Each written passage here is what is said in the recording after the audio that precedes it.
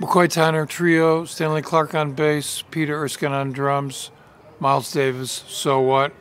I think you'll like this. I have been a Stanley Clarke fan since he arrived with Chick and Return to Forever. Actually, before that, I had seen Stanley Clarke play with Pharoah Sanders. There was a radio station, a jazz radio station in New York in the 70s, WRVR,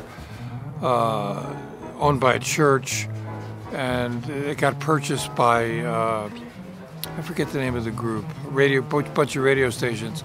They eventually took jazz off New York radio and put a country western station on there. That was a shock. When you went, one morning you went to your radio to hear WRVR and the great jazz they played on there. People like Ed Beach's Jazz was the host. And then you're hearing country music. Oh, that's the world of business, that's the world of radio.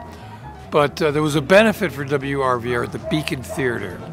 And Pharoah Sanders played, and he had this young bassist, Stanley Clarke, who shortly after that recording was released, Black Unity, when Pharoah was doing a lot of things for Impulse. Stanley was on that, and I was struck by his young mastery of the instrument, his sound, and then he started to play with Chick. I saw the initial incarnation of Return to Forever, which was Joe Farrell, Chick Corea, Stanley Clarke, and Airto on drums, and Flora on vocals. And then Joe Farrell left. Joe Farrell and Chick did a lot of great work together. I'm a big fan of Joe Farrell's tenor playing. But they turned into a trio, just Chick and Stanley and Airto. And people know Airto as a percussionist, but he's a great trap drummer as well. And then Chick and Stanley did the third incarnation of Return to Forever, which was its most popular, the band with Al Demiola and Lenny White. And they did some great music for that for a long time. And Stanley Clarke has gone on to play with many, many people. He's done soundtracks. He is a superb bassist, an instantly recognizable approach. And it's really good to hear him and Peter Erskine work out with McCoy Tyner here on So What?